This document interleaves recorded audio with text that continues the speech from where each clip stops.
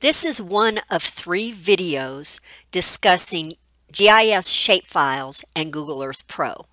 In this video, we discuss using GIS shapefiles in Google Earth Pro without a style template.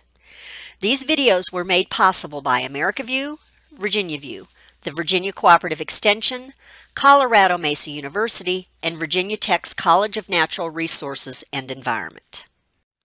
Funding for this project was made possible by the United States Geological Survey under grant number G14AP00002. The contents of this video and the related tutorial are solely the responsibility of the authors and do not represent the official views of the U.S. Geological Survey. Mention of trade names or commercial products does not constitute their endorsement by the United States government. This video accompanies Chapter 3 in a written tutorial titled Exploring Our Planet with Open Source Software.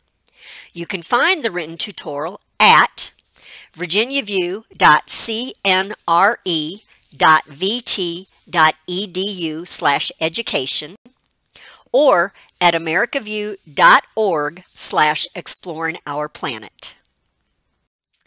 Open Google Earth Pro. Go to File and Import. Navigate to the folder where you have unzipped the files that we downloaded in the video on finding shapefiles to use in Google Earth Pro. You may not initially see the files, so you will need to change the file type. You can identify an ESRI, E-S-R-I shapefile. You will then see the shapefile. Or you can choose all, but you will see more files than you need. In either case, choose the Rivers in Southeast Asia shapefile, then click Open. You will get the following dialog box, Data Import. We will not explore each one of these options. You can find these in the written tutorial. For this video, choose Import All. The next thing you will see is this dialog box. For this video, click No. We do not want to apply a style template to the features.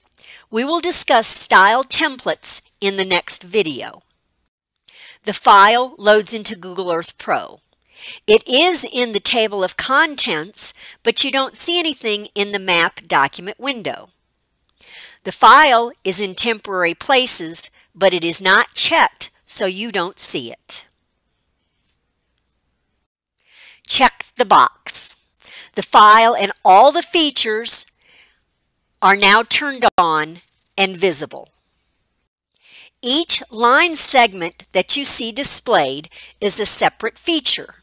You can click on any of the lines in the map document window and receive information on that particular segment.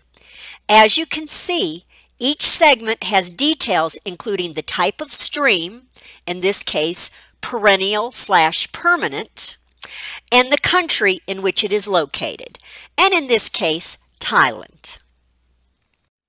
If you expand the caret in the table of contents in front of Rivers in Southeast Asia, you can see again that each individual line segment is a separate feature.